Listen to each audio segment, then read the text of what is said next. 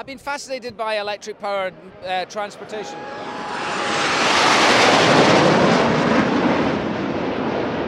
Wow! That was awesome. So cool.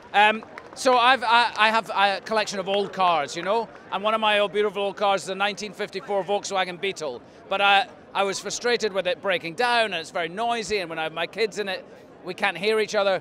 So I have a company in San Diego called EV West who are converting it to electric, and they take old cars, Ferraris, Porsches, VWs, and they put Tesla batteries, and they put an electric motor in. So I did that because I want to experience electric, but in an old car, you know. And then I've started testing electric motorcycles, Zero and Harley Davidson. I've got a new electric motorcycle coming out called the Live Wire, and it's just fascinating. Electric powered bicycles. It's just this new world, skateboards, anything, you know.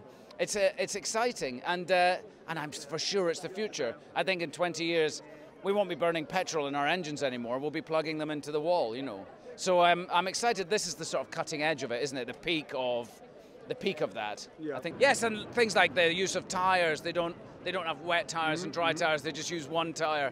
You know, also the racing takes place in one day. You know, all the qualifying, all the racing. So they move into the city. They take over the city for one day and then they go. You know, so the footprint is very light.